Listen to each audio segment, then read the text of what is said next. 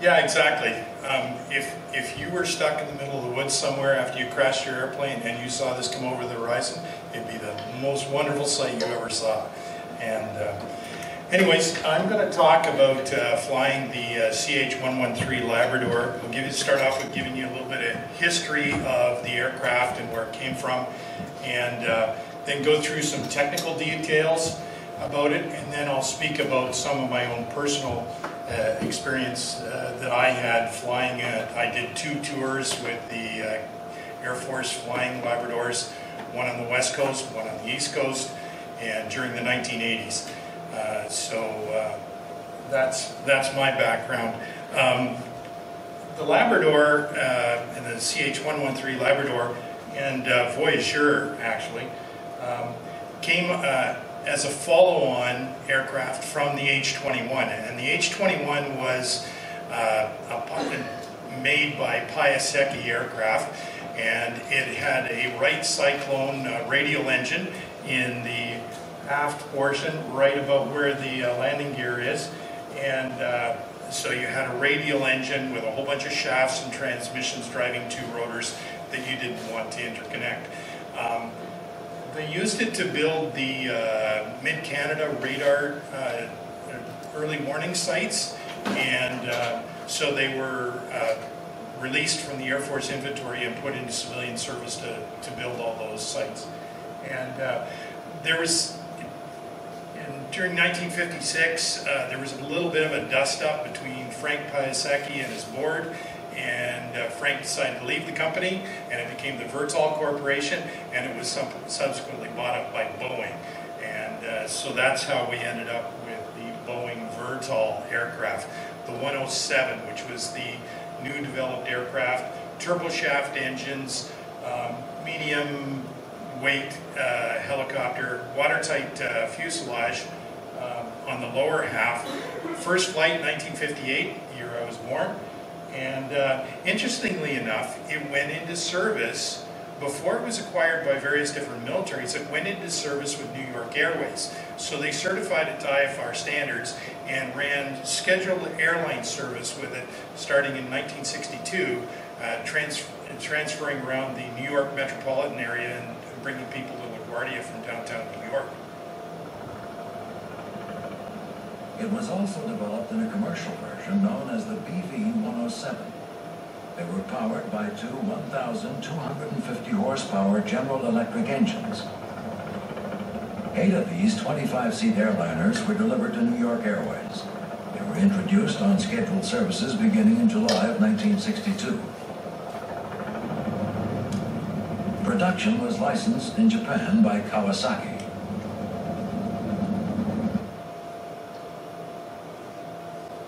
So you walked off your helicopter straight into the airline terminal and hopped on your 707 and went wherever you were going to go. Eventually, a year later, the RCAF purchased 6 of these, and you'll notice that in this picture, you'll see that the RCAF version had the large fuel tanks and for long range, for rescue purposes, and they were fully IFR equipped in 1963, and the RCAF version.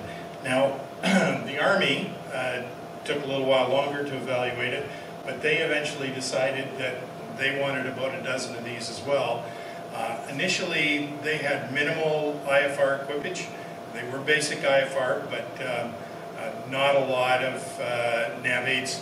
It was a lot lighter, had the smaller sponsons on the fuel tanks here. So you had about 2.5 hours of fuel with these. They were designed for cargo, carrying troops and cargo and battlefield support operations. And of course the U.S. Marine Corps, they bought over 600 of these aircraft and put them in service and then upgraded them numerous times. You'll notice that the exhaust outlet here is rectangular. This is an upgraded T58 engine producing just under 2,000 horsepower, about 1,850 or so each. And they kept them in service until 2012, and you'll notice that there's various different pods on the aircraft and extra antennas and different things that, you know, don't shoot me down kind of stuff that they had added, the Americans added to their aircraft that you won't see on any of the Canadian aircraft. Often confused, the Labrador often gets confused with the Chinook because it is a tandem rotor aircraft. The Chinook, the CH113 Chinook, was purchased originally by the Canadian Air Force in 1971. They purchased 6 of them, 450 Squadron up in Petawawa, operated them for a number of years. Big differences here. It's a lot heavier. It's about twice as big, twice as much all-up weight, 44,000 pounds. It has 2 external mounted engines. The fuel tanks, instead of being sponsons on the side, there's a large tank on either side that goes down both sides of the fuselage. You also have 4 landing gear instead of 3 landing gear. But essentially the concept of the drivetrain and everything that I'll talk about later applies to this aircraft as well. So if we talk, just to finish off there, once the Air Force got the Chinooks, they retired the Voyager from Army service and they gave them to the Air Force and said, here's your search and rescue platform. Well, the Air Force said, well, it's got no fuel, the hoist is a cargo hoist, it's not a rescue hoist, we're missing a lot of IFR equipment and everything else. So over a number of years they eventually upgraded them and then renamed them all to Labradors. Talking about specifications and performance, the aircraft has a 6-bladed, fully articulated tandem rotor system. Now what fully articulated means is, and the rotor is essentially the wing equivalent of a fixed-wing aircraft, and the rotor can move both laterally, vertically, and torsionally on the air. That's what fully articulated means. So you don't turn this thing upside down or all sorts of bad things happen. It's positive G. Minimum G on this aircraft is 0 G. So with a fully articulated rotor system. Now you see the Red Bull helicopter doing loops and rolls. It has a rigid rotor system. It doesn't flex, it uses fiberglass to flex in plane. But if you look up close at a BO-105, you'll see it's big titanium hubs that don't move. And that's why it's able to do aerobatics. 80 feet, and this is, the fuselage is about 44 feet long, but your full length tip to tip on the rotors is 80 feet. So when you go into a confined area, you have to account for the fact that you've got stuff going on 75 feet behind you. And that's why you have multiple crew on board to help you out with that, because you can't see it from up front. With the 50 feet, maximum all weight, all up weight at 21.4. I remember one day out over the North Atlantic, we used to calculate our single engine ceiling, and we wouldn't start getting it until we were below 21.4. And I asked the engineer after about a half an hour airborne, flight engineer does the calculations for us, what's our safe single engine ceiling? And he said sea level. Half an hour later, it was still sea level. An hour later, it was still sea level. I said, when do we start getting some single engine ceiling? He looks at us watching, goes, about 20 minutes from now on, based on our fuel burn. When we were doing search and rescue missions, we would operate over maximum all-up weight. Sometimes up close to 23,000 pounds. We had to log the time that we spent up there, but if the mission required it, that's what we did. Empty weight in a SAR configuration with the search and rescue equipment on board was 14,000 pounds. We burned about 1,000 pounds an hour and we carried 6,000 pounds of fuel. So we had about 6-hour range on our fuel endurance. Typical crew is 2 pilots, 1 flight engineer, and 2 SAR techs. Doing mountain work out in the West Coast, sometimes we carried 2 flight engineers because we would operate in high trees type confined areas sometimes, and you needed a second lookout on the aft side. Once you delivered the 2 search and rescue technicians to the crash site, you were now stuck in amongst the trees with only a spotter on one side. So you had, we'd often carry 2 flight engineers on the West Coast. Performance, not exactly a speed demon. Maximum speed V&E was 148 knots. Normal cruise is 120 to 125 knots. Safe single engine speed is 65 knots. So if you lose an engine, that's your minimum speed. This aircraft has a really nice flight envelope characteristic that it will fly you right up to the end of the flight envelope, and without warning, it will stop flying. It will just, on single engines, I've done it on check rides with people where they figure that they, you know, today at this weight and whatever, we can fly it slower, and I'd say, well, the book speed is 65, that's what I'm testing you on, please maintain it. And when they're senior officer and they know better than the book, they're going to teach me a lesson.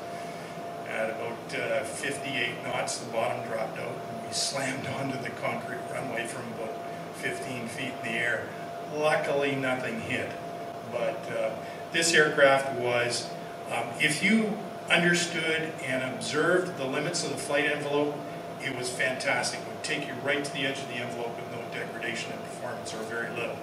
But if you did not pay attention to that, it'd bite your butt big time. So you had to prepare for that. So it's just a matter of you'd learn it. You wouldn't get any warning. Like some aircraft, you get a buffet or something when you get close to a stall regime or whatever. This aircraft, no, you had to fly it by the numbers, because if you didn't, you find out the hard way. And in certain situations, you don't have a lot of margin for error, so you had to respect it. Fuel burn, as I said, about 1,000 pounds an hour. Ceiling's 13,000 feet. On the rotor system on this aircraft, as you went up in density altitude and in weight, your V&E would decrease. And so you're always calculating your V&E based on weight and altitude. So when you get to high altitudes, you lose a lot of your V&E, and it can really, really affect your operation, so you have to take it into consideration. It was an amphibious aircraft. It could land, taxi, take off, shut down, and because it, with the tandem rotor, each one rotates in opposite directions, so you had no torque effect. In a conventional helicopter, if you have a single disc with a tail rotor, and the tail rotor is essentially an anti-torque. It's like a rudder that's flying all the time and counteracting the torque and maintaining directional control. On a conventional helicopter, without mooring it, you can't start it on the water because there's no resistance. As soon as you start the engine, you'll start spinning because of torque. With the tandem rotor, you could actually do that. Now, when I started flying them in the early 80s, they had aged a bit, and like some of us, developed a bit of a leak rate with age. So I can speak from personal experience. When I was flying it in the 80s, and so it was 20 plus years old at that time. Our rule was 20 minutes on the water, then you lift off, you pull the drains, you drain the water, then you close the drains, because we had little pull drains in the bottom of the fuselage. Engineer would run down, pull all the drains, and then you'd have to double check with him that he closed them all before you landed back on the water again. Because what would happen is you'd slowly pick up enough water that you get so heavy you wouldn't be able to actually get airborne again in the hover, and then you're looking for a beach to beach it on. Somebody did that once, it didn't go very well for them, so we just kept it in mind, 20 to 30 minutes on the water, and then you get airborne and drain. Now, interesting thing that because this aircraft had a ramp at the back of the aircraft, you could actually launch a Zodiac inflatable boat from the back. And so they did some trials back when they first got the aircraft, and here's what the RCAF did with their launch. Landed on the water, nice, smooth. Guys, rescue guys get out the back, fire up the little motor on the back of the Zodiac, and off they go. And that's how the RCAF did it. Now, this is how the Marine Corps did it in the States.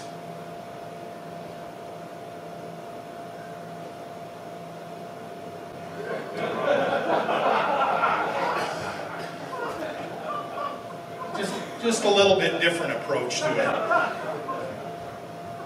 I saw that clip, I had to put it in. Now, go through a little bit of the technical side of things. And one thing I wanted to point out to you here is the intakes on the engine. You'll notice these are what we call the top hat style. This is a flat plate, and you'll see them on the aircraft out in the museum. This is 308. 301 is in the museum. You look at it, and you also see it, when you look at the one in the museum, you'll see it, there's an air gap here. So that doesn't totally seal on the side. There's a gap there so that the screen comes so far, and then just past the entrance of the intake, there's an clear air inlet with nothing on it. And the reasons these were designed was, they weren't around when I was flying it. We had a different type that looked more like a Madonna bra style. It was a very conical shape, and they used to ice up, and your first indication of icing was the engine would quit from air starvation. So we had to be very careful in icing conditions. They designed this style, and the theory was that the front plate, the front screen, would ice up and act like a flat plate deflector, and then the gap in the back, if everything iced up and was really bad, the gap in the back would allow air to come in and sustain engine operation in a reverse flow kind of scenario. So originally the aircraft was designed with, when the RCAF first got it and the Army first got it, it did have metal blades with heating blankets on the leading edge of the blades for blade de-ice. They lost a couple airframes due to asymmetric ice shedding, and they disconnected the system and didn't use it anymore. The new Cormorant has a reliable de-icing system on the rotor system and the tail rotor, and just due to new technology, it works much, much better. But the wires going down the old metal blades didn't work very well and ended up in several disasters. So when I flew them, we had no blade de-ice.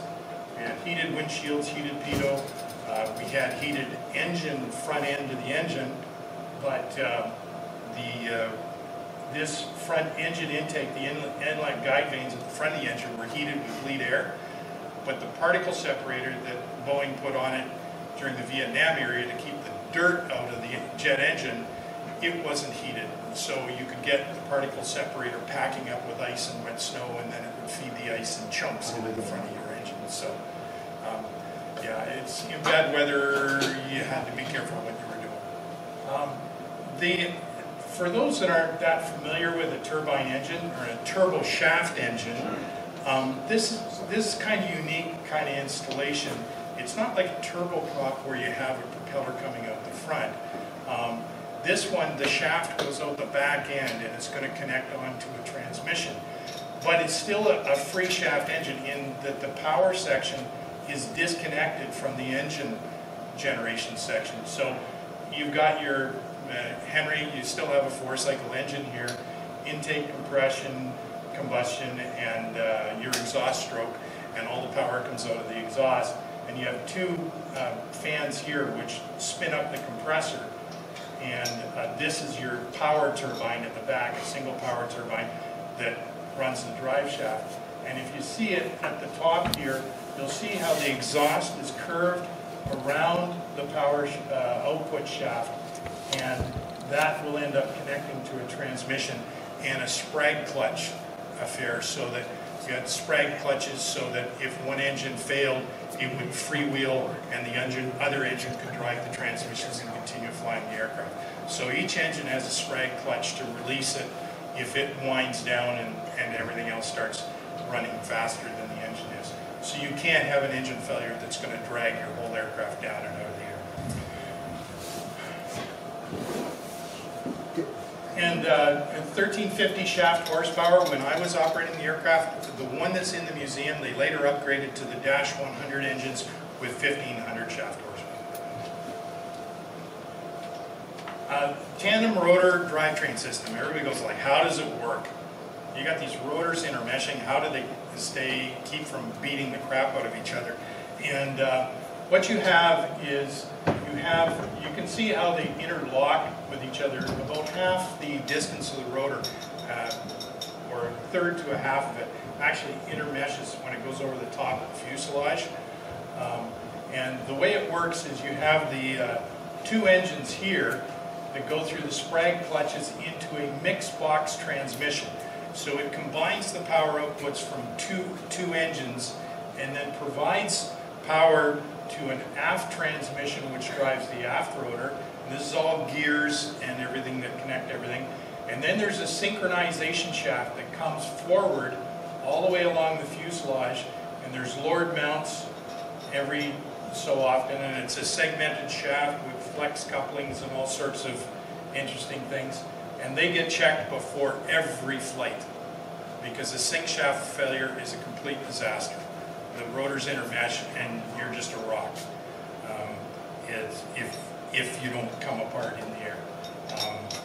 The sync shaft goes to the forward transmission and that drives the forward rotor. We did not, other than the asymmetric blade de-icing, the Canadian Air Force did not have a sync shaft failure. Columbia Helicopters heli-logging did have them. They had a couple, but the time in service for those shafts was way above anything that we saw in the Air Force. And the Canadian Air Force just looked at it, did an engineering calculation, reduced it by a whole bunch, and then said, after so many thousand hours, we're throwing them away, we're not going to take a chance. Whereas Columbia ran them farther. And I can remember we had a big investigation a couple of years into flying these where they went through a whole engineering analysis on this as a result of the Columbia accidents, and we decided that we were fine. So, and amazingly, they do have a procedure in the pilot's operating handbook for a sync shaft failure, which is immediately kill both engines and immediately enter auto rotation. I don't think anybody's humanly fast enough to get it done before one rotor starts to slow down on the other. So it's interesting procedure. You learn it, you memorize it, you write it on your ground school exam, and then you won't be around if you ever have to use it. The nice simple fuel system, not something you'd put in your RV-10 there, Alan. Two engine-driven fuel pumps. We had 4 electric boost pumps, 2 cross-feed valves, 4 check valves, 4 drain valves, 2 firewall shutoffs, thermal bypass valves, 2 fuel jettison valves, which were kind of cool, and we actually used those a few times, 6 switches and 4 annunciator lights. And when you're going 300 miles offshore, you better know how all this works, and you manage it very, very carefully. Particularly if you lose an engine, because you've got 3,000 pounds of fuel on one side, and the other side, you can feed both engines off one tank, but then you have to be able to match it up and watch your fuel imbalance. So it worked pretty well. I never experienced any problems with the fuel system, and we didn't have any issues with it, even though it was fairly complex. Now, the fuel jettison tubes, they came out, popped out about 18 inches. They're spring-loaded. There was a switch in the cockpit. You threw the switch, you started dumping 1,500 pounds a minute out the back end. And so it didn't take you very long to use your whole fuel supply. So the reason we had fuel jettison is if you were too heavy and you wanted to do a mountain rescue and you were at high altitude, you needed to get rid of some weight. The easiest way to do it was to dump fuel. But then you had to know, you had to have your whole plan fixed before you did the rescue. You say, okay, if I can't hover at this weight, I have to figure out how much fuel do I need to get rid of to do the rescue, and then where am I going to get gas? And if you're in the middle of the interior of BC somewhere, or out on the west coast, you better know where your next fuel is. And you can't screw up that calculation, because it's not a good thing running out of gas, so in any aircraft. So we would figure it out very, very carefully, and then we say to the engineer, okay, 22 seconds, and then we'd start the clock, he'd throw the switch, and then 22 seconds later you close it. You end up with your dump tubes hanging out, and you have to take that into consideration. But the other thing to consider is while you're dumping fuel, straight and level flight, because you don't want to be in descent and have your fuel, raw fuel, going up in the exhaust area. That's not a good thing either. This aircraft has the conical intakes that were on the aircraft when I flew them, and you can see that they're totally sealed, and those cones would ice right over. I actually had it happen to me one time doing a ground run in Smithers, BC. Temperature dew point right on, ice fog things. We fired up, we ran for 15 minutes, shut down. The engineer called me up, he says, "Come up here, sir, you got to see this." And each of the little squares of screen, it looked like it was totally frosted over with white frost. What there was a little Venturi cone of white ice frost that had formed inside each little square on the screen. And yet we never even saw any increase in EGT on the engine gauges up front. So it was a good lesson for me as to how far it'll go, but when it happens, it'll happen very quickly. So after that, I paid real close attention to temperature dew point on the freezing side of things. When we go to the electrical system, lots of electrical power. Very complex system. Charlie, you love this. We had three-phase AC power. We had 3 different kinds of single-phase AC power and 2 different kinds of DC power. We had 3 systems to run it, batteries, 2 main generators that produced 200 amps each of 3-phase AC power, and but you didn't get anything until you got to 92% rotor. So we had the auxiliary power unit, which was a little jet engine parked in the tail, ran at about 56,000 RPM, really noisy little guy, and but it had a smaller generator on it, and then with the transformer rectifier units, it would change the AC into DC power, and then that would allow us to have DC power for powering all the different systems on the aircraft and starting engines. One thing you had to be aware of, and every first officer learned this very quickly in his career, a 3,000 PSI hydraulic accumulator, you hit the switch up front, don't let your finger come off the switch. You get 1 shot to start that up, or it's 45 minutes on the little pump handle to pump up that accumulator to 33,000 PSI again. Every first officer does it once, and they will never do it again. Your finger never slips after that for some reason. So, yeah, it wasn't fair to ask the engineers to do it. You screw up as the pilot, you get out, unstrap, get out to the back, and pump it up. So, but it was very reliable because then you were completely autonomous.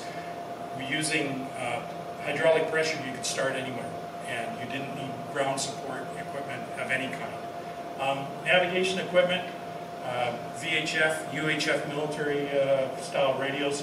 HF, we could talk to all sorts of places all around the world, depending on the atmospherics. Sometimes we'd be 100 miles offshore, couldn't talk to Halifax, but we could talk to lodges in the Azores. That's the way HF works. And they would pass messages. When we got the VHF FM, which is marine band radio, we also discovered that that was the same frequency as the radio telephone network for the old car phones that they had. You had a big box in your truck with a big long antenna. It worked over the same frequency band, so we had little cheat sheets with all of tower frequencies, and we could get on that, and if we were working with, say, RCMP, or we need to make a phone call or call the hospital or something like that during medevac, we could tap into the radio telephone system. We had a license number. You'd key the mic, and then the phone would start ringing, and the operator would answer. You give her the information, she connects your call. It was a pretty cool system back then. Now we have cell phones, of course, but navigation, we had 1 VOR less. TACAN is like a VOR with DME built in. So the advantage of military TACAN is you could go air to air. So when the Buffalo was flying top cover for us when we were really far out, we could go air to air and navigate with each other, and the navigator on the Buffalo would keep track of us. ADF, Omega, it was long-range navigation system. When it worked, every once in a while it would take a hike, and so our backup navigation was, if we had Buffalo top cover, it was the navigator, but also helicopter pilots don't trust navigators, so we always had a whack chart, a big blue whack chart on our lap, and every 5 minutes you put a little X with a time mark. That's where your last word, and you follow that along, and if Omega takes off, then you can reprogram it, because you have to tell it what the time is and where you are, and then it will restart itself. And it will maintain you within about a 4 nautical mile circle which compared to the accuracy of our current cell phones is ridiculous, but it was the pretty good stuff back then, and it would work beyond our line of sight range, which we needed long range over the interior in the mountains and plus out over the ocean. Weather radar we eventually got, and that helped us track targets over the ocean, as well as, we didn't really use it like a radar, we used it more like a cheap surface radar, and it would track shorelines and keep us over the water, and also find ships and boats that we were looking for, oil rigs and things like that. Flight controls, you have your stick, your cyclic. In a tandem rotor helicopter, you're basically taking 4 flight control inputs and turning them into 2 that's going to work simultaneously on 2 rotors at the same time. Cyclic does your left and right, but it also does fore and aft for pitch. Then you have your collective, which is essentially your thrust lever. It hooks up to governors on the engine. When you lift it up, you're increasing pitch, but if you're in straight level flight going forward, it also makes you go faster. So it's a go up and go fast lever. Then you have your directional controls with your pedals, which make you go left and right, and because you don't have a tail rotor or a rudder, what it does is actually tilts the rotors in opposite directions. And there's no automatic flight control on this aircraft. You had springs to give you control feel, and a magnetic brake to hold it kind of in position. So the reason why is because it's all hydraulic. Everything's hydraulic. There's no mechanical connection between your controls and the actual flight control surfaces. It's all hydraulic, so the springs and the mag brake gives you artificial feel, and the mag brake acts like a trim. It gives you that null zone to take the pressure off. So you push it, and it would sort of center the mag brake, and that would be the position the stick would want to stay in generally, and then as you moved away from it, it would increase in pressure. And for moving to the side, both rotors turn to the side. When you're turning around, they turn in opposite directions. And we also have a stabilization augmentation system on this aircraft. It's not an autopilot, it just makes it flyable. I don't know if you remember, the kids used to have a game years ago, a toy, it was called Clackers, and it had 2 balls with a string between them and a ring, and they go back and forth and drive you crazy with this noise. Well, if you take 2 balls at the end of a string and you throw them, they'll want to go like this, hand around each other. That's what a tandem rotor helicopter wants to do to itself all the time. It's always wanting to swap ends. That's the dynamics. The stabilization system has, you had static ports, 2 on each side at the front and 2 on each side at the back, along the side of the aircraft. They had about 35% authority in yaw, and it's constantly making small corrections through the dual boost actuators to reduce the workload on the pilot. I was a maintenance test pilot, so I flew them without SAS on, and I debugged the SAS systems a lot because it's old cards and they had to fine-tune potentiometers and all this kind of stuff. The guys, you'd have a crew of 4 working in the back while you're flying this thing to get it all tuned out. But yeah, it was a workload. It'd be like a tail dragger pilot on a gusty day all the time. And you're just on the pedals all the time without the SAS system working. And it's not really practical for ongoing use or IFR conditions. So it was flyable without it, but you were busy. I'm sorry.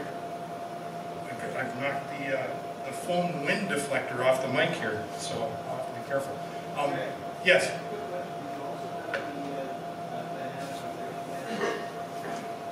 No, we didn't. It came along with the Chinook, yeah.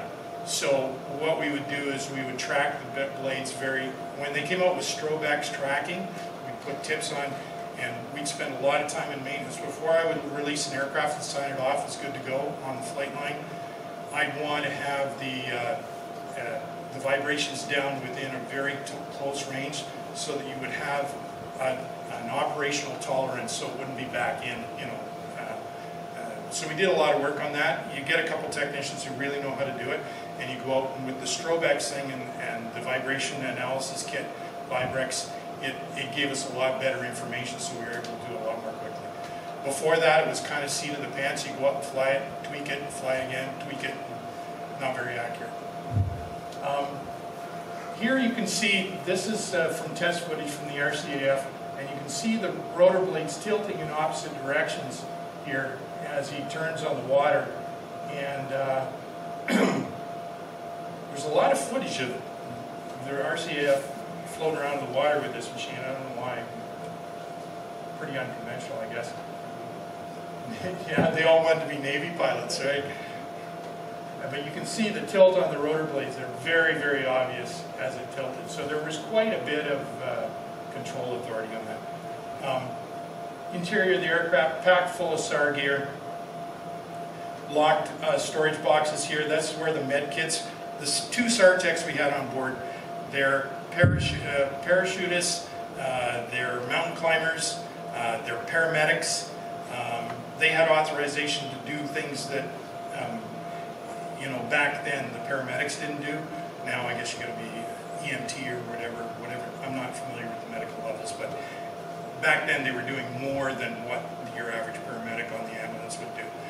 Because, and they would go and they would spend time working in the ERs to get at a real hospital to get experience to do it, and then they go up, because when they land in the bush with their med kit and you're all broken up from your airplane crash, they got to save you and patch you up so we can get you to hospital. So 6 litters, we always had 6 litters on board. This one's folded back. They go like this. This is all rescue gear. We'd have our personal survival gear that would fill up this bunk that we'd bring on board. 2 spotter seats that swiveled around to work on the bubble windows. Engineers sat in a crappy little bench seat that folded down there, and then the 2 pilots up front. But we're pretty much loaded. Although there is capacity for 18 passengers and 12 stretchers, you'd have to pull out the SAR boxes on this side and put in these stretcher straps. But it could do that. We'd do that for a major, we'd do it for a major air disaster exercise where you're dealing with an airliner and you're going to mass casualty evacs. So then we could, everything is on clip mounts. You pull it all out and put in, reconfigure very, very quickly. The rescue hoist, this was our bread and butter. 300 feet per minute up or down, 600 pound capacity, that's basically 2 persons. 245 feet of cable. Sometimes in BC you had to get down into the trees to have enough cable. There's 200, 250 foot trees out there that you're working with. Emergency cable cutter, essentially a 22 cartridge.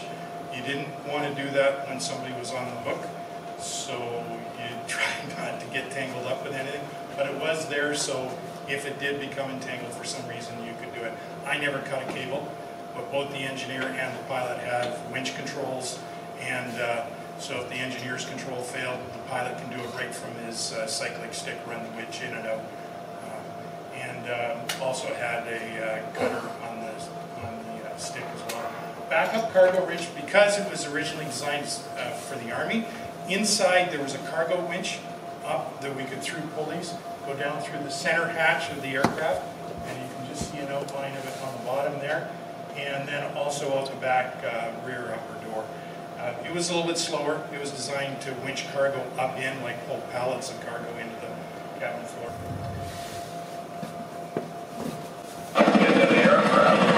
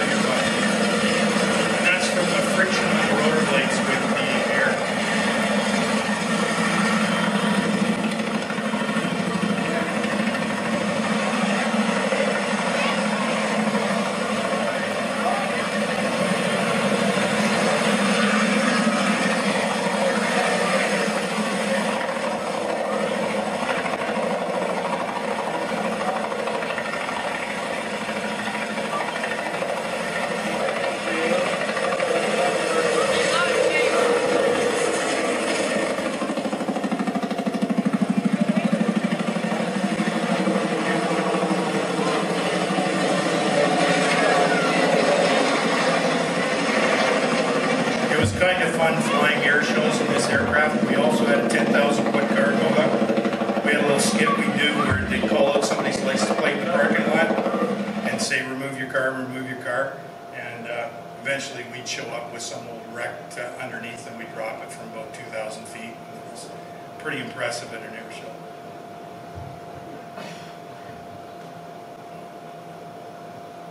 Types of missions that we did, Marine SAR, ship medevacs, land medevacs, assistance to other authorities like RCMP or local police or ground rescue team like North Shore Rescue going off the ski hills and that kind of thing. We get calls to, back in the 80s there weren't, not all the provinces had air ambulance systems, so we were it. So out in BC and in the Maritimes, they would call us, and here we're landing on the parade square at CFB Halifax, which was about 2 or 3 blocks away from IWK, and we'd often when they had critical patients in outlying hospitals, they would call us to come and pick them up from the hospital and bring them to the larger hospitals. Usually when it was bad weather, and then they call us, or if it was a really emergent case. I remember we had one child who was very, very badly injured, and they said not above 100 feet. Okay. And they said as fast as you can go. Okay. Until I drove right across the top of a mink farm. That was not okay. So at any rate, we got them there, and no mink were killed in the process. So I guess it happened so fast. But yeah, it had all sorts of situations. Recreational, commercial vessels, all sorts of stuff. We also had the aviation side of things. We do CASARA training spotters, aircraft crash, mountains, trees, whatever remote area people could park airplanes into. And back then we didn't have GPS, so people would go missing, they would get lost. And during the early 80s we were really busy all the time looking for downed aircraft. This is me, much younger, more mustache, less weight, getting my 1,000-hour pin from my squadron CO. This is what it looked like back when I was flying it. All we had was the Omega, and the other stuff, we didn't have any GPSs or anything on board. I flew all 14 airframes that were in the fleet, left in the fleet at that point in time. Got over 1,600 hours of type. Highest search was, we were searching for an aircraft that went missing in the Banff, Alberta area. We're up at 11,500 feet, 500 feet above ground, half-mile track spacing going around the mountain and gradually working our way down. At 11,000 feet, our minimum safe single engine speed was 65 knots. And after refuel, our maximum V&E was 68 knots. So we had a 3-knot margin to work with. But you had a lot of drop-off. So we were on the low side rather than running on the high side. Because the V&E, the reason you had the V&E was the stress on the aft pylon shaft, the shaft coming out of the aft transmission. So if you were exceeding V&E, you were fatigue stressing that shaft. Not a good thing to do, so we were always very respectful of V&E. 2 emergency landings that I experienced. One was on the west coast. We were flying through the mountains at night, below the level of terrain. Both of us in the cockpit started coughing and hacking and going, this smells really bad and I can't breathe. Flicked a light on it. It was pink mist all over in the cockpit because one of the hydraulic pumps had sprung a little leak, a pinhole leak in one of the lines, and we were filling with atomized hydraulic fluid in the cockpit. So we opened all the windows and we landed, found a logging road with searchlights and landed, and somebody came and brought parts to us, and we were there for a day or so until we got fixed. Dual engine malfunction on the east coast over the Gas Bay heading to Quebec for a downed aircraft with an ELT, confirmed aircraft. There was a mayday call, so we're like going gangbusters to go get these people. At night, it was probably springtime, I think. We're on top of cloud at about 6,000 feet, and one engine went to 0 on the torque, and the other one went max, and about 5 seconds later, they swapped. And about 5 seconds later, they swapped again. First words out of my mouth was, "Nobody touch a thing." And then the other two guys kind of like, "Whoa, that was kind of directive. Why? Do either one of you know what's going on here?" And the answer was, of course, was no. We've never seen this before. I said, "Okay, let's declare an emergency with Montreal Centre. Let's head for the nearest airport." It happened to be Gaspé. We were over the Gaspé Hills at the time, so we came back around and got a clearance, got down below. We thought we were below cloud, but on final doing the ILS into Gaspé, couldn't see a darn thing. And we've got these engines both swapping, going each way continuously the whole time. But we're still flying, so don't touch anything. And eventually got into Gaspé. We couldn't figure out, we figured we were probably about 5 miles back on the ILS. We should be clear of cloud, and we should be able to see the runway lights, no runway lights. He said, "Well, I thought you were a flight service guy." He says, "I thought you were a helicopter," after we got onto him on the radio. He said, "I turned on the ramp lights." I said, no, we're having an emergency. We need to fly in on the runway." And all of a sudden, the most beautiful sight you ever saw was a set of runway lights. Run-on landing, and as it turned out, one engine, the fuel control unit, was going on the other one, and on the other engine, the droop compensator sensor had corroded so badly that when the technician touched it, it fell apart. So we were like that close from a dual engine failure. So it was a good thing we didn't touch anything after the fact, because they said if you'd touched the emergency throttle and gone to topping, you would have cooked the back engine, the power turbine right out of the back of the engines. Things you learn after the fact, but other than that, it was a very reliable aircraft.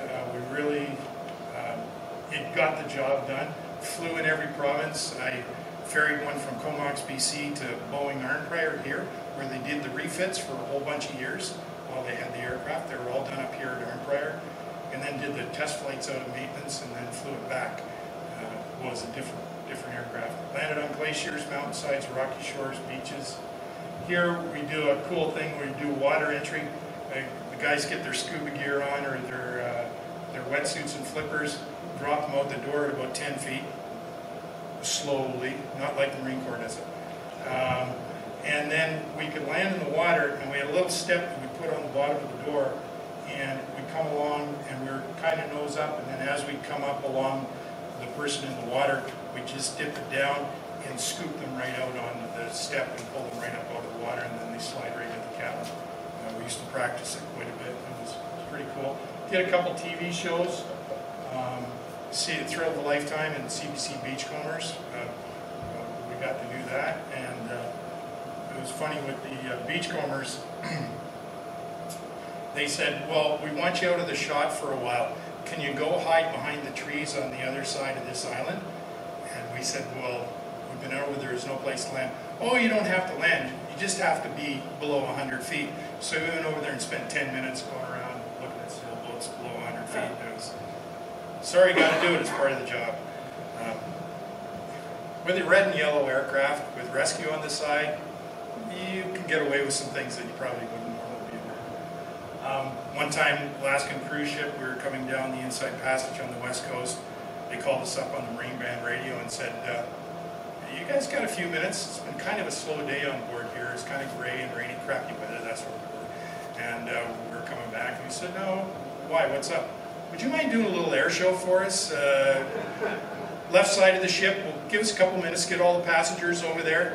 So we pull up alongside the cruise ship, you know, all these faces pressed against these floor-to-ceiling windows, and put on a little air show for them, just like we would at a local airport. And then immediately called the boss after we did it and said, "You might get a phone call. Just want to let you know what we did." He said, "Oh no, that's good stuff." Wave the flag. Longest mission I ever did was medevac from a ship, 13.2 hours continuous running, 2 hot refuels off oil rigs. One thing when you go on the oil rig, you got to put your compass in manual mode. Otherwise, all the infrastructure will slave your compass off for you while you're sitting there getting gas. Almost lost a crew one night because their compass was 120 degrees off and they followed it. And so their HSI and compass was sending them out to sea when they should have been headed for Nova Scotia. And luckily they had top cover that night, and the Buffalo Navigator noticed the DME was increasing on their tack end and said, "Where are you guys going?" And they weren't in visual contact with each other through the radios. They eventually figured out we got them turned around. Farthest offshore was 375 nautical miles direct line to Nova Scotia, but we had to go to one oil rig and then down to the ship, do the medevac, and then back to another oil rig, and then back to, and that was the quickest way based on winds, 13.2 hours. Even big ships can really move when they're out at sea. And Ken Potter would love this stuff. But this is actually shot from a Cormorant, because back in the 80s we didn't have GoPro cameras everywhere we went, so there's not a lot of video from back in the day when I was doing it. But that's the kind of thing. So even on a really big ship, you figure it'd be a stable football field. They can rock and roll too. Just finishing up here, medevac, one war story anyways for you. Medevac, about 110 miles southeast of Yarmouth, Nova Scotia. This is not pictures of the actual vessel at the time. This is the closest thing I could find on the internet to relate what it looked like. And how we we went out there, and we were IFR on top of cloud. We were on top at 1,500 feet, but the cloud went right to the water. And how we would do it is we would get the vessel heading into wind. We would find them on the radar, and we would use our radar to track the ship. The ship would tell us, most ships can tell you where the wind's coming from, and we'd get a wind report from the bridge, and then we'd fly downwind over the target, and then basically do a letdown, instrument letdown, based on headings and timings. We'd turn 20 degrees to the left, go outbound about 4 nautical miles. Now we're doing this on timing like you would on an ADF approach, but that's about the distance we wanted to get to. And then you descend down. Now you wouldn't go below 500 feet, and because when you make your turn, there's no descent in the turn. That's where everybody kills themselves on an instrument approach. And when you're busy and working 3 different radios and you're trying to be 2 crew and get the job done, the rule was when you start turning, you make sure it stays level and one's flying and the other one's monitoring. So we get the pilot to monitor and the first officer to fly, because the person who has to make the tough decision is the captain, and you want him in a position where they're not busy flying, because it takes pretty much all, with no autopilot in an unstable helicopter in these conditions, you're task saturated just trying to stay shiny side up. 4 nautical miles into wind now, descend down maximum 400 feet per minute, get down to about 200 feet in 1 mile and 65 knots. That's your target. A mile back from the ship, so you're seeing them on radar. You may not see them visually ahead of you, but if you can see the water, you can go down to 100 feet. So if straight down you can see the water. Now at night, that's a bit of a joke, but you turn on the searchlight. If you didn't see fog right in front of you, you went, okay, we're out of cloud. And then usually you get a pinpoint of light on the ship. They'd have 1 or 2 lights if it was a smaller ship. And then you go down to 100 feet and a half mile. And then if you didn't acquire the vessel by that point, you'd overshoot and come back around. This particular rescue, I shot 4 approaches. I did not see the vessel one time. And the deputy squadron commander in the Buffalo was on the radio giving me heck, say, what's the matter with you, Holbrook? Can't you hack the pace, get in there? So I broke my personal rule, and I went down to 100 feet and kept going, even though I couldn't see anything. And then I got a really uncomfortable feeling, and I said to the first officer, overshoot now, immediate left turn, 45 degrees, max rate climb, I want it now. And he said, holy shit, and off we went, and the mast of the vessel went right between my legs and the chin bubble. When I got in we finally found a hole. We got the Buffalo to find a hole in the cloud. We went down to the water, motored in over the water, basically hover taxied to the vessel. When we got there, we put the SARTEC on the ship, and he's loading the patient into the Stokes litter. Somebody got injured on board pretty badly. And I didn't want to leave the ship, so I just stood off in a hover with the hoist slack lined into the water onto the ship, as it was going, and it was rolling gunnel to gunnel, and as it went over the top of the waves, the screws would come right out of the water. So we just played out a whole bunch of cable, and we had a 200-foot guideline on the end of that the Sartec had, and we got them off. The ship we were on did not have this rigging at the back, so we had a bit of a clear area to work with. And so when I was sitting there in the hover on the ship, backed off, now it's nice and comfortable because I don't have to be super precise, just stay in the ballpark. And I looked at I was eye level with the mast, looked at my radar altimeter, it was 175 feet above the water.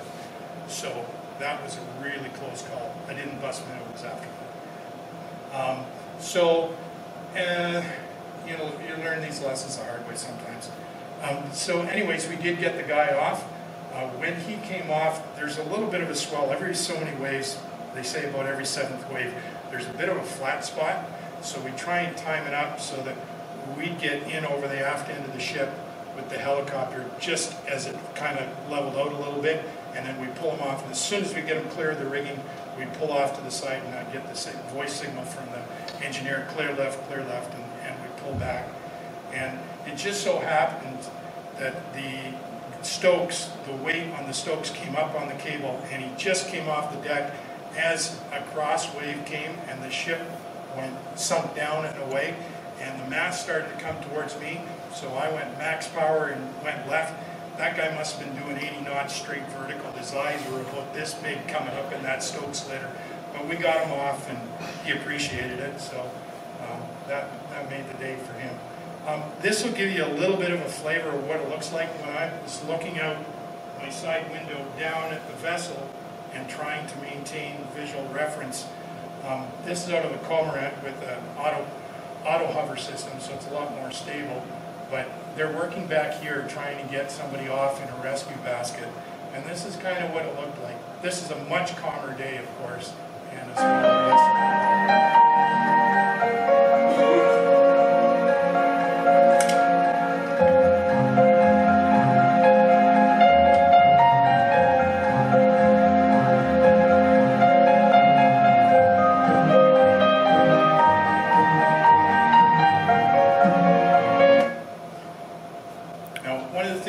Here is these big orange things, they're floats, and we had it on our Billy Pugh rescue net as well. What it does is it allows that to be the water level, and the basket's actually down in the water, so that if you're in the water trying to get in, you don't have to climb up and over. You just basically swim right into it and get in, and we can hoist you up.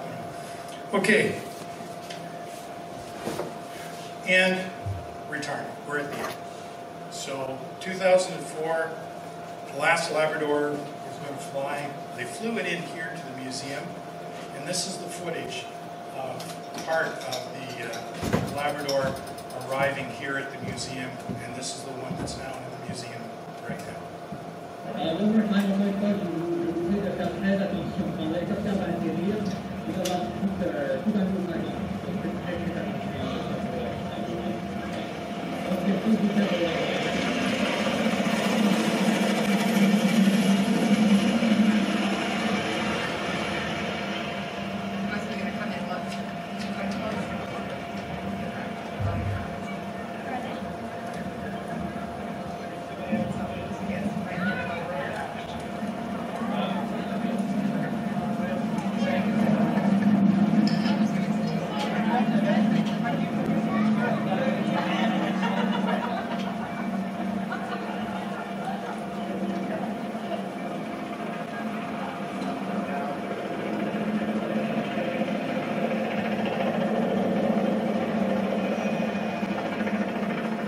Wheeled landing gear, you can do a run-on landing.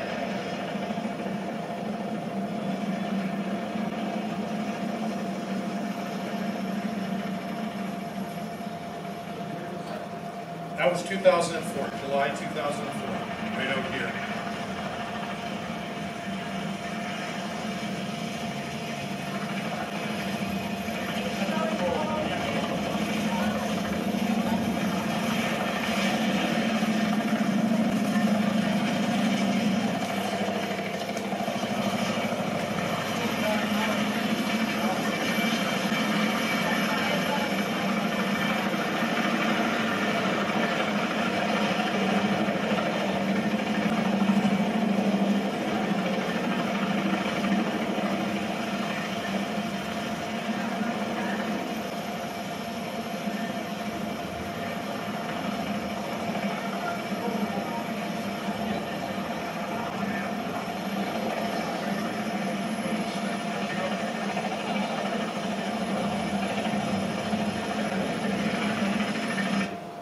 So that's that. Any questions?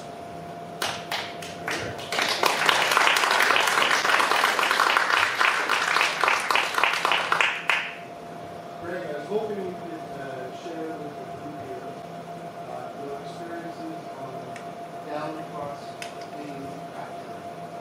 Oh, there's a unique feature of a tandem rotor aircraft. You have two columns of air coming down, and one of the things that was kind of cool about the Labrador was that there was a bit of a null zone in that where the two airstreams would meet, and they would kind of cancel each other out right underneath the aircraft. So if you were chasing, you've got two columns of air coming down, and you would end up with a null zone. Bill's trying to figure it out, and forget it. Just trust me, it's there. I've done it. Anyways, you could go up to a life raft, and once you start getting close to a life raft, and you're pulling up to rescue it, your rotor wash is going to keep blowing it away. And so you're going to end up chasing this thing at like 40 knots across the top of the water. And it's really aggravating for the people on board. They just want to get into a hoist and get warm and dry, and dragging them all over the ocean is not a good thing. So what we used to do is you'd have that life raft sitting there, and what you do is you come up, and as you start to move the life raft, you'd quick jump right over top of it. And then once you got it in that null zone, and I could just barely see it looking straight down through the windows at the side of the cockpit, and I could just see the life raft barely. And what I could do is then I could drag it around with me. And so then it would stay underneath the aircraft, and then we could hoist people out of the life raft. So the engineer's job was to get the hoist into the life raft and get the people out. And my job was don't lose the life raft out of the null zone. Once you capture it, keep it there and drag it around with you and try and then the first officer is giving you voice commands as well, saying, okay, you're moving backwards. Because you get out in the middle of the ocean, you have no frame of reference. Everything's moving. It's all going up. Rotor wash is going out away from you. So he's going to coach me on, okay, you've got 20 knots of forward speed now, back it off, and you're always kind of trying to chase a hover, a stable hover, even though you have no visual reference to do it. You're doing it off voice commands and references from other people. But that's how we got people out of life rafts with rotor wash. You don't have that ability in a conventional helicopter, so you have to work a little harder at it. What they do is they go higher up with an auto hover system, and then they let the engineer lean out the door, and he can fine-tune the movement of the aircraft to get onto the life raft. So technology made it better, and we had to hand bomb it in the old days. Any other questions? Yes? What did you fly as pilots? I started in the Air Force on the Beach Musketeer. That was the selection process. 50% went home. Then I went on to the Tudor jet and did 150 hours in the Tudor. And then I wanted to go fly jets. Unfortunately, the F-18 was being purchased, and there was no jets, training spots available. So then the next best thing was an Aurora. And somebody got themselves cut off the helicopter course a week before they were leaving. And I happened to be the last guy flying on a Friday afternoon. So I got selected to go fly helicopters.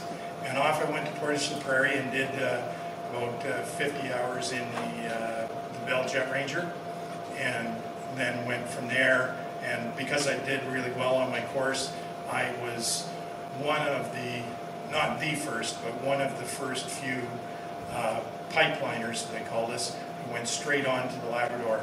And usually you had to have several thousand hours and 2 or 3 tours before they'd even consider you for that. So I was Rookie of the Year for 4 years in a row in Comox. And I was very lucky, though, that I got to fly with people that had 4,000 and 5,000 hours on type. And so for the first couple of years, I was just like a little sponge trying to learn as much as I could from these people. So that when I was in the captain's seat in having to make the decisions, I had some background and knowledge behind me to hopefully keep me out of trouble. So that was my history of how I got there. But I had, before I had over 900 hours on type before I made captain. So that'll give you an idea. They don't take that long now. But you're the young guy going into the old boy net, and you know, until you had hands and feet that they kind of thought you could hack it, you weren't going to get into the cabin seat. So, but I didn't view that as a problem. I viewed it as an advantage because I got to learn from those people. Any other questions? Yes, Mike. The cast and crew of the beach homes, they drink much.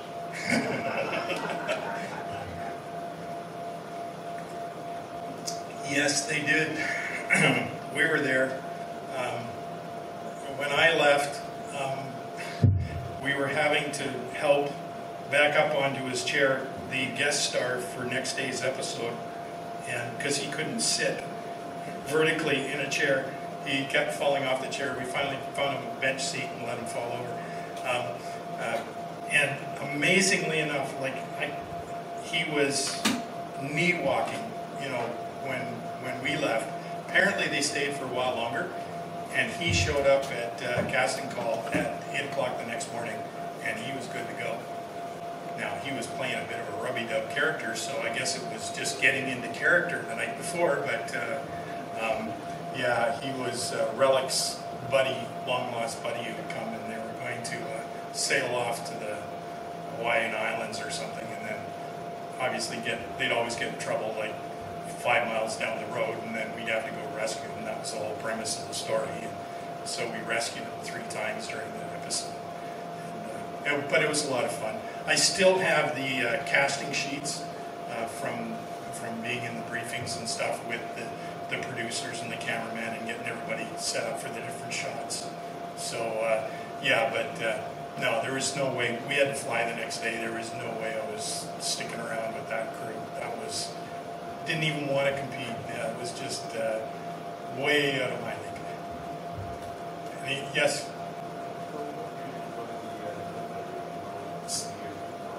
79, and I was in the military for 12 years. So I got out in 1990, or 91, beginning of 91.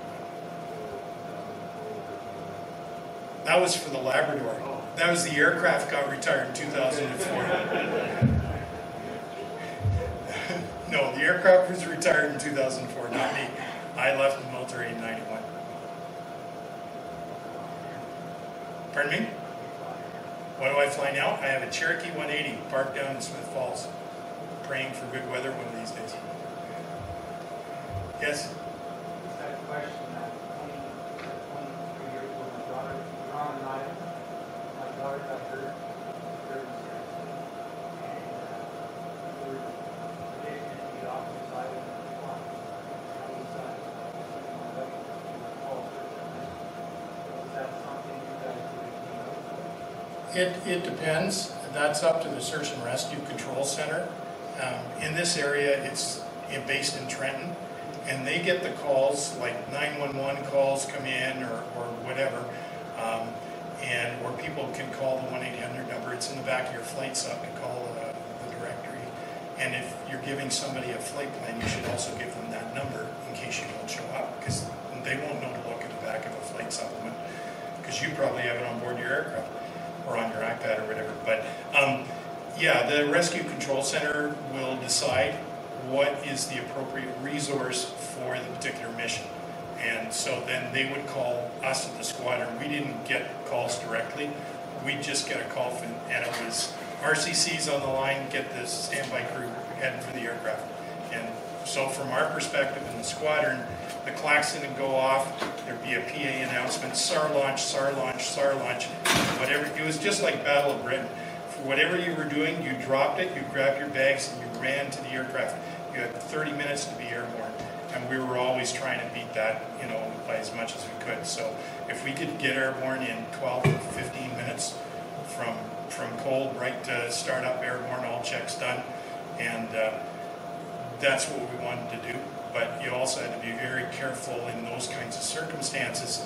Everybody's emotions running high, that you don't miss checks and you don't skip safety procedures. So we did have, I was familiar with one SAR tech who went out the door without hooking up and dropped 200 feet. He did survive, but that's where you get rushing on safety checks. So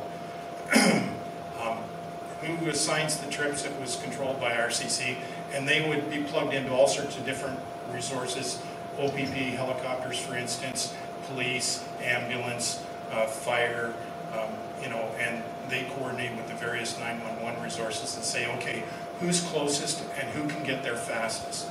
You know, calling a helicopter from Trenton that's going to take 4 hours to get to you may not be great if there is a civilian helicopter sitting on a bush pad half-mile away that they can get a hold of because they know it's there.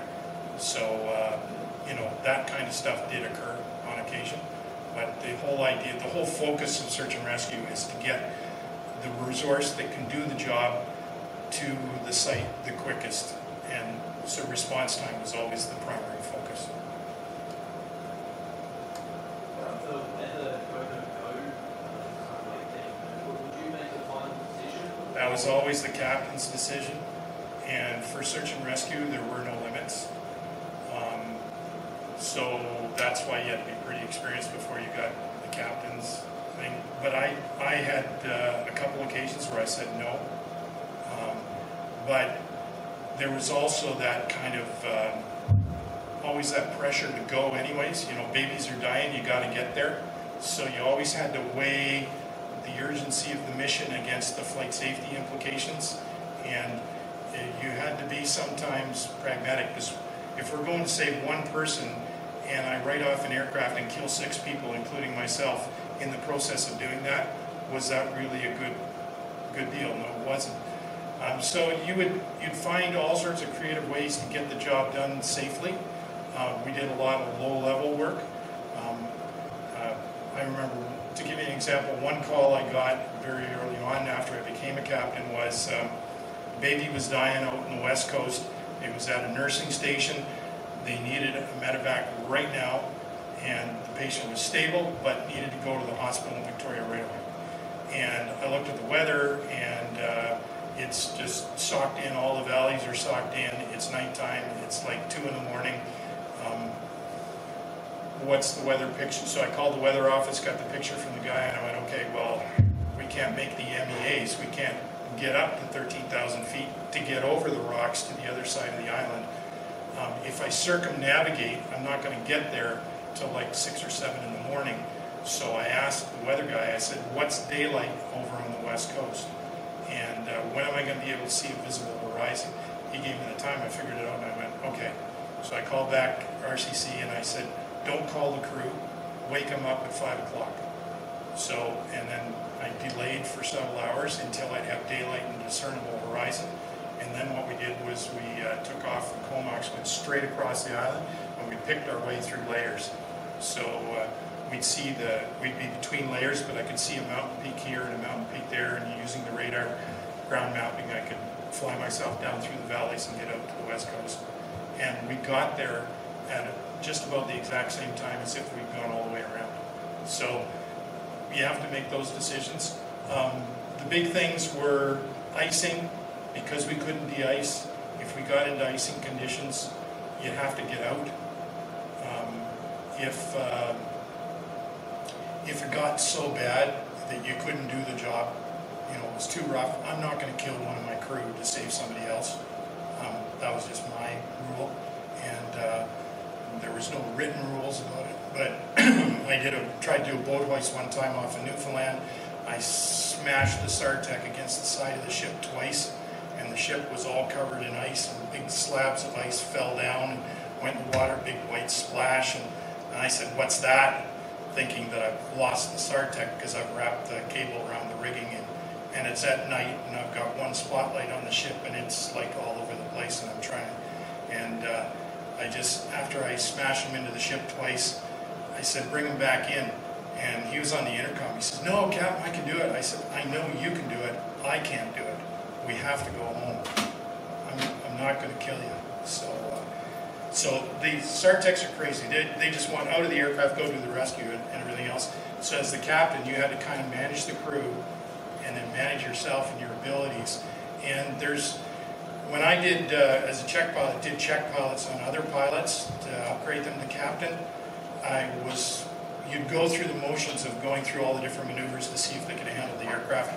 The key thing for me was I'd always create a scenario where they had to say no. The only logical, smart decision was to say no, because I wanted to see how far their limit was.